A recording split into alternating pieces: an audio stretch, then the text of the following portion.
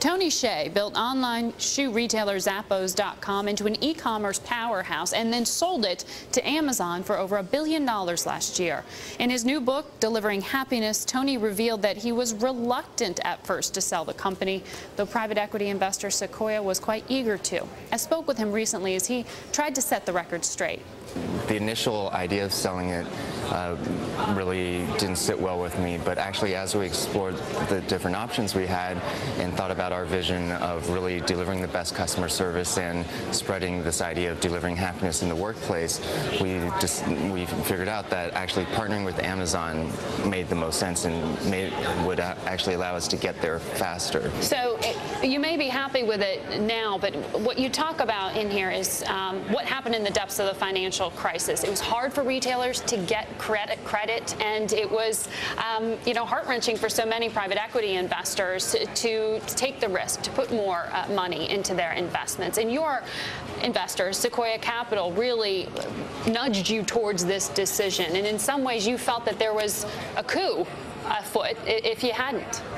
I think the way it was stated in certain press was probably a bit overstated. We were not forced in any way to do anything. Really, for us, it was a decision between do we choose a slower growth path or a faster growth path under the Amazon umbrella, and we decided that a faster growth path was a win-win for everyone. It was a win for our investors from Sequoia, it was a win for our employees, and ultimately it's a win for Amazon as well. Yeah, I think we have a statement that you released at the time when it was rumored that you would be selling, but you didn't necessarily want to be.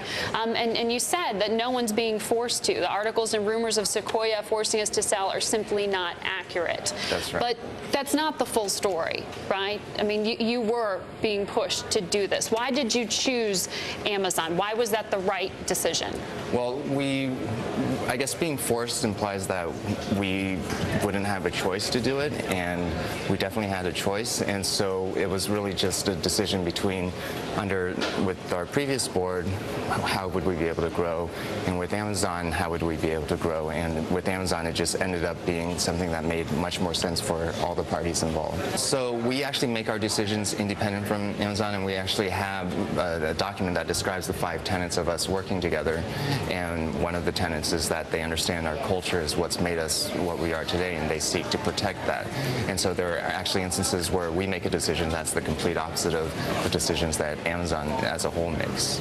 Now, you've been a successful entrepreneur even before Zappos. You sold your first business when you were just in your 20s for over $200 million to Microsoft, I believe. I mean, are there lessons in here? Are there warnings to other people who are starting up as entrepreneurs to perhaps avoid? What was one of your biggest mistakes? I mean, does it involve this sale or the relationship, how you structured the deal with Sequoia in the first place? Would you have done that differently? I don't think we would have done it differently, because Sequoia's involvement actually accelerated our growth in the earlier years. But in terms of probably the biggest mistake I've made in the past, it was actually with Link Exchange, where we didn't pay attention to company culture.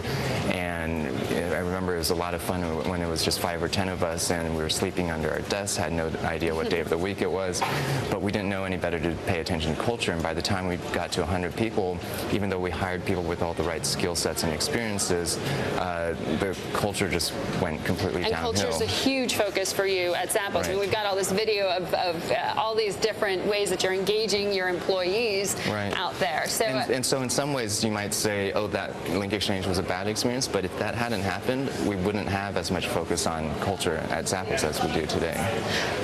Do you think that you perhaps overweight that in this experience? I mean, that there had been concerns that perhaps you were spending too much time or too much money encouraging culture and enjoyment of your employees in the workplace. What they found from the research actually surprised them, and one of them was that great companies all had strong cultures and strong values, and it actually didn't matter what the values are. What mattered was that they had them and they committed to them. And so we formalized the definition of our culture into 10 core values, and we actually interview people for those values independent of their specific job experience and technical ability. We have to leave it here, but I want to ask you one specific thing when you're talking about that. Is it true that you give your employees the option to quit and financial incentive to quit?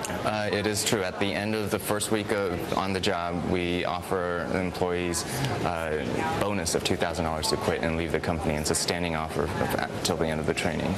And that actually, you think, helps them stay? Yeah, what we find is even employees that don't take the offer, when they come back into the office on Monday, are that much more engaged and committed, and really it forces them to think about, is this a company whose culture is a match for them? That was CEO Tony Hsieh.